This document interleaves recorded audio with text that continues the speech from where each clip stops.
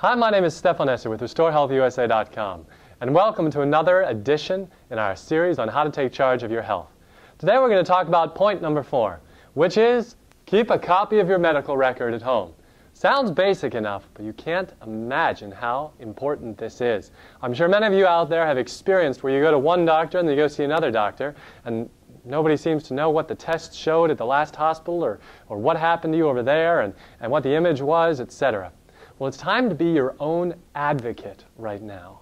Until our healthcare system is all ironed out, which may be a while, then maybe we'll have a nationalized system in which all the information is available to everybody. But right now, you've got to be your own best advocate. So, how do you do that? I recommend that you request 3 major documents. Those associated with your outpatient care, your inpatient care, and any imaging, etc. We're going to go through each one now. Outpatient means when you go see your doctor at his clinic in the outpatient, not in the hospital.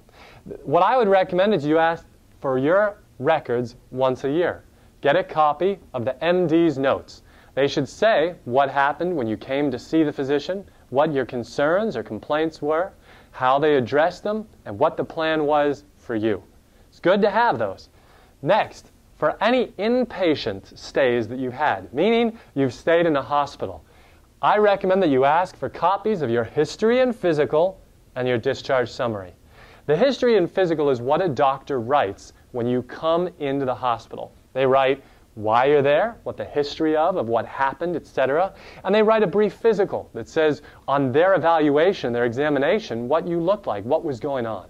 And they also have in there their plan of action, what they're going to do while you're in the hospital. How are they going to address your problems?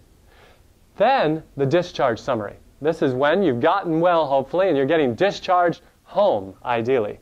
In this, they describe blow by blow what they did, how it went, how it didn't go, and the like. So, for example, if you came in with crushing chest pain, they might do the whole history and physical saying how they were concerned about that you were having a heart attack or the like, and what they were going to do, all the different blood work and the EKG monitoring and the echoes, etc.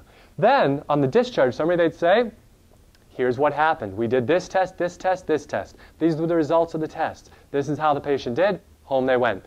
So, ask for copies of both of those. Next, and finally, imaging and procedure reports.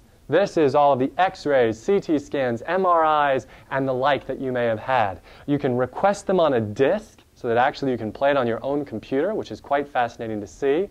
But even more importantly, you want that disc so when you go back to your primary care provider or another physician for a second opinion of the rest, that you have access to those images right there. Then also any procedures or operations that you've had. If you've had surgery, you should have a 1-page report on what they did during the surgery and how it went. So, when you go to your primary care doctor in the outpatient or a specialist in the outpatient or to the hospital, you sign a form that's saying that you approve them to give you these papers. So you sign the form, the document, you give it to them. By right of law, you are able to get copies of this. Then you get copies of each of these. Now, what I recommend is you take them home with you. You make one more copy for yourself.